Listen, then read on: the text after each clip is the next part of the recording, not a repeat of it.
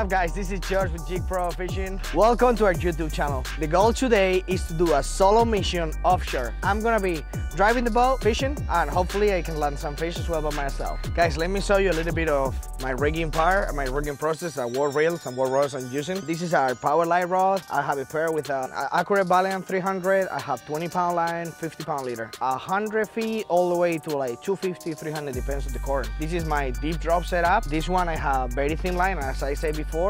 8-pound braid. It's a mini electric reel. It's gonna allow me to stay vertical and don't like burn myself out with the current and the deep water. This is paired with our Power Plus rod. And then I have another Power Plus rod with a Shimano Ocean Jigger 2000. This one I'm going to use from 250 to about 400 feet. Again, depends on the current what I'm trying to do. Here, our last setup, I have our Revolution Pro Series, same blank, but in the spinner with a 5000 Zaragoza. I'm gonna have it rigged up with a micro jig with one of these 25-gram jigs. So if we see any weed lines or anything floating, I'm gonna cast it at the mahi or triple tail or anything that is under these like floating structures. We're gonna be trying a bunch of different spots, moving a lot, trying different things. I wanna start deep first, trying to catch some snowy groupers and blue line tiles. Then we wanna make our way back to the shallower spots, hopefully catching some snappers and things like that. But again, we don't know what the day is gonna bring us. We're just gonna get offshore and try to catch some fish.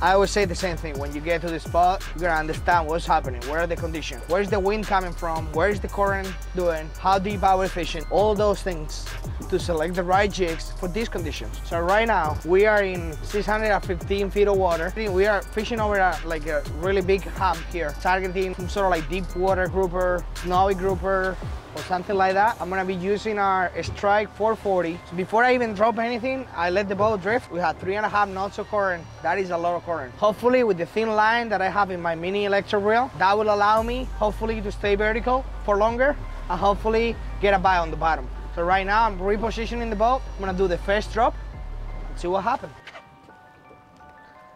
All right, I'm gonna go straight to the big compartment here. Jigs. Like this color for the deep water. 440 strike, and we are like above 600 feet of water. I usually recommend to rig jigs with a swivel on top, just on top, but this time because I'm targeting a snowy grouper and I know if I hook one up, when it comes up it's gonna blow up. I'm gonna put a ball bearing swivel on the bottom hook as well. So if I hook that grouper on the bottom, when it comes up, it doesn't spin, it guarantees me that I'm gonna land that fish. You can see right here, split ring, ball bearing swivel, split ring to the hook. Like always, to put the boat sideways to the current. I'm gonna be dropping my jig here. Remember, I'm doing a solo mission today, so I'm gonna have to be managing the boat, dropping, and hopefully landing some fish as well.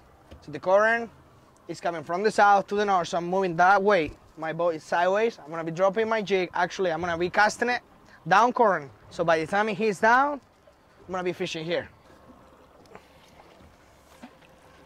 Casting down current. I'm gonna thumb my reel real good. Allow the jig to go down as vertical as possible. And here, these are yards, so you can see how fast it's going down. All right, so as you guys can see, because we're moving so fast, I'm already adjusting the boat. Make sure my line is where I want it. I want to be close to the boat. I don't want my line to be scoped right there. So I'm adjusting constantly. If you're fishing with the captain, usually the captain is doing the adjustments, but I'm in a solo mission, so it's a lot tougher when you're alone. Now for snowy grouper, I want to do very long pitches. Try to stay as close as possible to the bottom. Especially with this current. We're moving 3.5 knots. It's a lot. As soon as I feel I'm scoped out, like I am right now, I'm just gonna go ahead and bring it up and just let the reel work. I'm gonna go back in the helm and see where I am. So we're picking up and we're gonna try attempt number 2. Yep, second drop on. I actually replaced my jig, I put a black jig 440.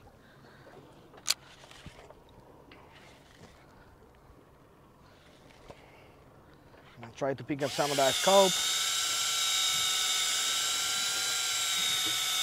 See my line going back. Have one motor in gear. Backing up to the current, helping me out a little bit. 2-3 cranks down to the bottom. I'm gonna stay nice and tight to the bottom. Beautiful day out here. But summertime, the Gulf Stream is angry today. And that's working against us. Yeah, look at my line. It's in Miami. Unfortunately for us today, we're gonna have to move shallower. Plan A didn't go as planned. Too much current up here. We are gonna make a move, try something else.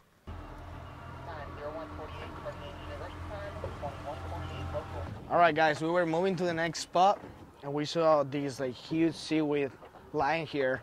You can catch a wahoo on the slow pitch. They usually like to hang under these big patches down below. So I'm gonna drop a this is actually a 340 strike. I'm not even gonna let it sit all the way to the bottom. Drop it about 200-300 feet and then bring it up.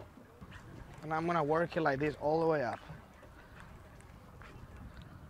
So another cool fact about this is a lot of people ask us about more vertical jigging or speed jigging with the rod. As you can see, I mean, you can work the rod a lot faster with no problem. It's just gonna have a little bit of a slower recoil from a traditional vertical jigging rod. It totally handles the movement, totally gets the action of a vertical jigging rod as well. Depends how you use it. So the answer is yes, you can do a little bit of vertical jigging with a slow pitch jigging rod. When I do this, I like to speed it up and then slow it down. Give them a chance to see it. If something is following it, give that fish a chance to see my jig. Here, I'm gonna do something real quick. This is our 50 gram from my spinner. So this is another one of the possibilities of this micro jigging stuff you can use. You wanna catch bait. Whoop. Following us. Whoa, oh, there you go, fish on, guys. And that's how you do it. The amount of things that you can do with the jigs is insane. See a little jack. You know, a lot of you guys like bait fishing. I believe this is really good. Light bait, right? I don't know anything about light bait fishing, but this could be a perfect size light bait fish. I don't do any light bait, obviously, but just showing you some of the possibilities with the micro jigs. Still tons of fun to catch the stuff of micro jigs, super light gear. Another of the possibilities. So these new micro jigs, you can work them horizontally as well, like a stick bait. It has a very nice flatter. It actually swims. You can cast far away, and right now I'm pitching it horizontally. If there is a mahi around or there is any sort of predator around, you have a very good chance that you're gonna catch it with this micro jig. Really fun stuff. Cool, well, now we have some wind pushing us. So I think I'm gonna drop this one and we're gonna make a move to the next spot. So guys, the solo mission is being rough so far. The wind is not helping us either. We have a big storm coming through us right now. So we have this wind coming in the same direction of the current. So now we're not only fighting with the current, but also with the wind. But no excuses. I'm gonna drop my jig down. I'm gonna make the adjustments that I had to make. I wanna catch some fish. So we actually changed spots, fishing 320 feet of water now. Have a lot of structure in this spot. So we're looking for snowy grouper, snapper, amberjacks, and tuna here.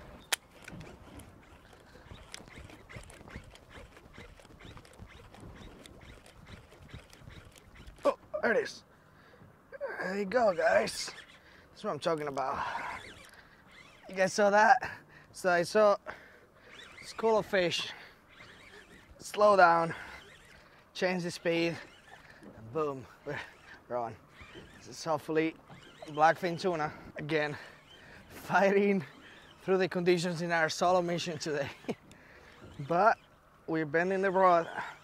Now I'm gonna have to land this fish by myself. Blackfin, mini blackfin tuna.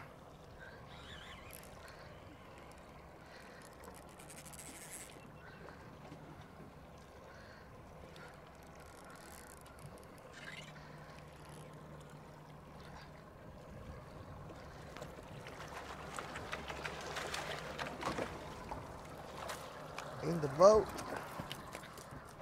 All right, well, we did it. I don't know how, but we did it. We just kept going. So we're moving, we're about to reset the drift. I look at the screen, slide up with fish. What do? Drop my jig. I saw where the fish are in the water column, brought my jig up, pump it, boom, blackfin tuna. Now, it's not a huge blackfin tuna, but it counts. There you go, right there. Beautiful blackfin. So we're gonna go ahead and release this one.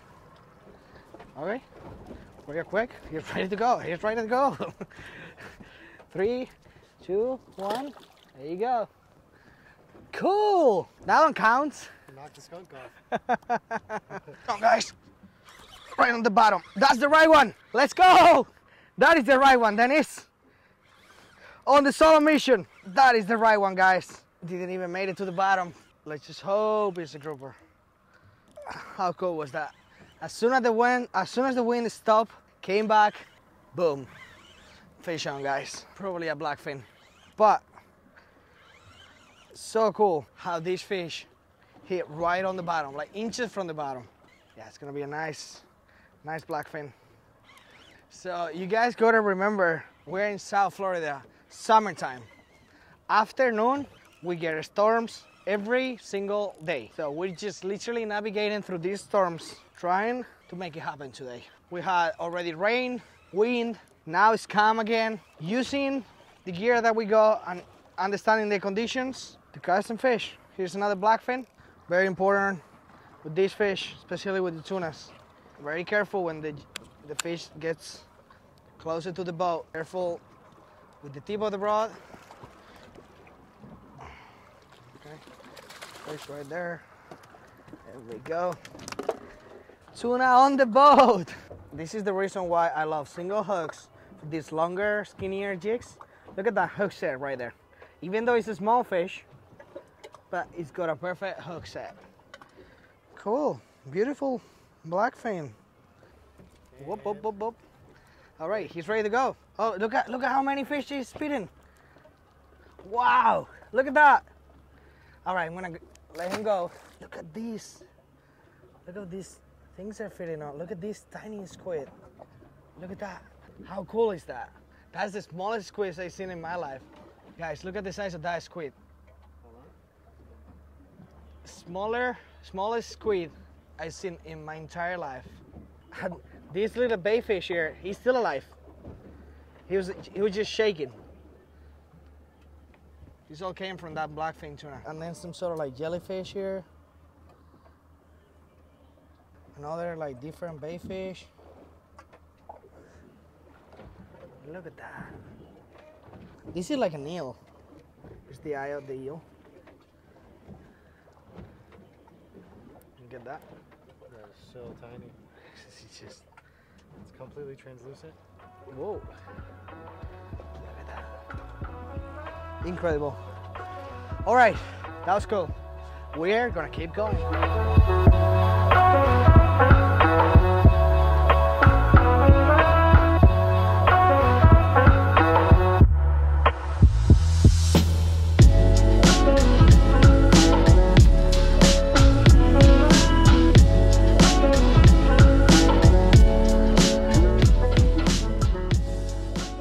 My goodness. All right, let's see if there is anything interesting here.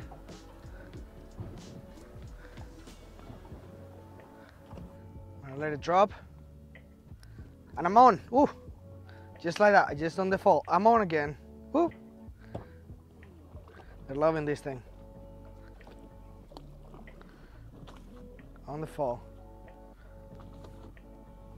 Oh, here we go. This is tons of fun.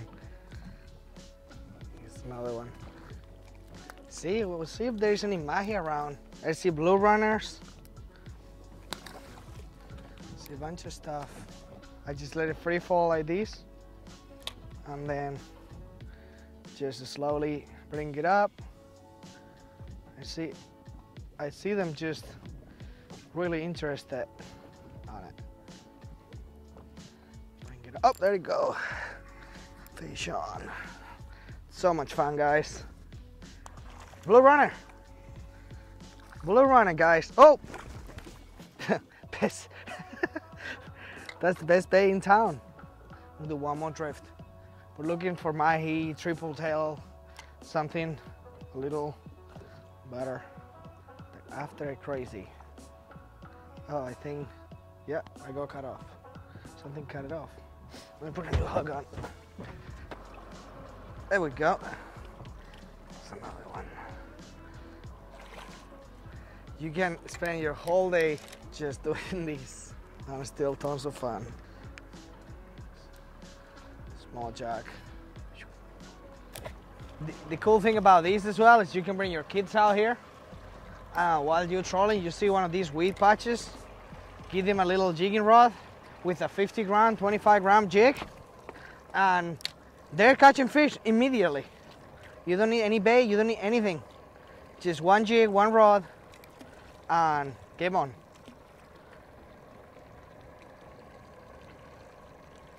Really good possibilities. Options for everybody in the family. You don't need any level of skill to do this. Just drop it down, bring it back up, and you're gonna see all the fish, and they're just going to go after it.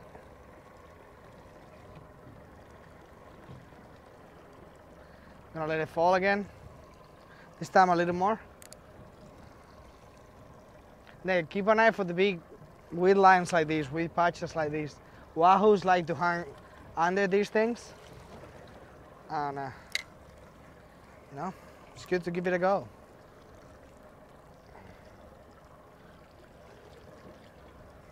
Fish on. That's a nicer one. That's a nicer fish. Well, I wonder what it is. This has got some weight on it. Guys, this has got some weight.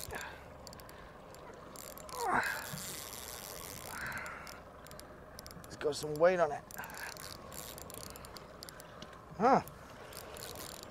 I wonder what it is. Oh, don't tell me it's a Wahoo! I got a Wahoo, guys! I got a Wahoo! Give me that gaff, give me that gaff, give me that gaff. Wahoo on, guys! Let's go! On the micro. Now, guys, look at that Wahoo! Wahoo on! What did I just tell you? You just never know. I don't even know if I'm gonna land this guy with the tiny hook, but I got it on. Zebra on, guys!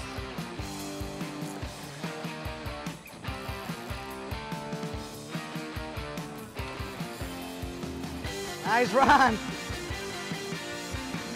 Nice run. Probably what, 10 pounds? On the micro. That's a GoPro? You got it?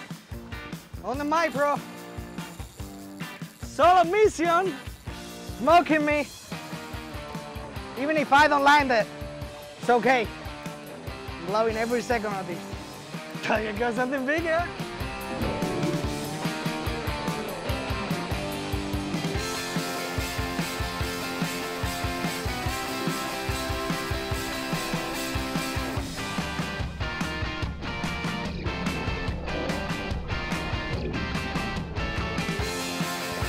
Solo mission.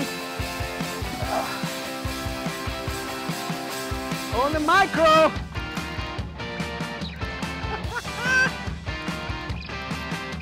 Limitless, guys. Limitless.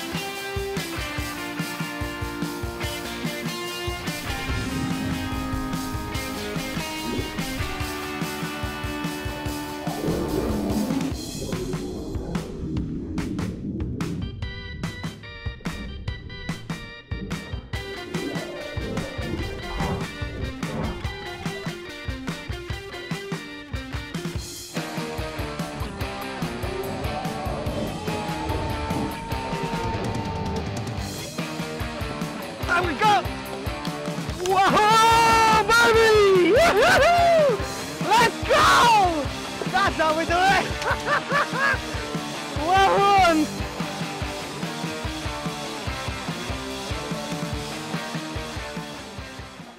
All right, not the biggest Wahoo, but listen, it is a Wahoo on the micro jig. We saw the wheel line, we stopped, we believe on it. On our solo mission today, we got some sashimi for dinner. Nice zebra on that 50-gram deep, fresh out the oven. Freak after by myself. Yes, sir. There you go.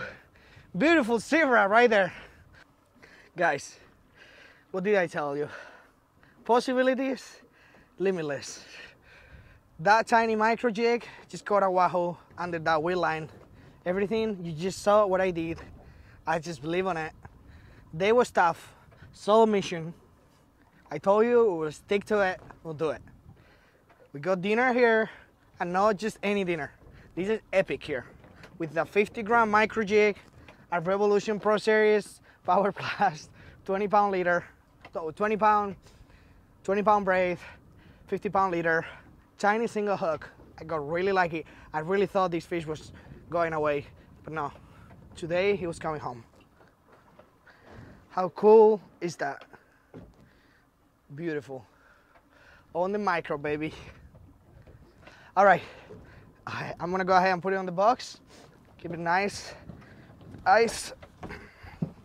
And I saw the wheel line and I'm like, okay, let's check that out. Boom, guess what? There was a Wahoo under there. All right, cool. Time to put this guy in ice. Get this thing out. 1/0 hook. Get him nice ice right there. No quantity, quality today. I think the wife is going to be happy, huh? Yeah, I think she's going to be pretty happy. Guys, my jig is ready to retire. Look at... Here, hold it steady, hold it steady. He is gone. That tiny single hook, 1/0.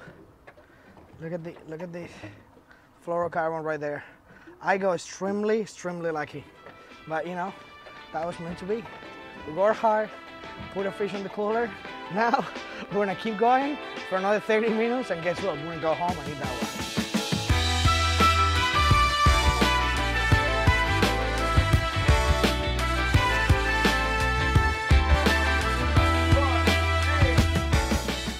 And we're back at the dock.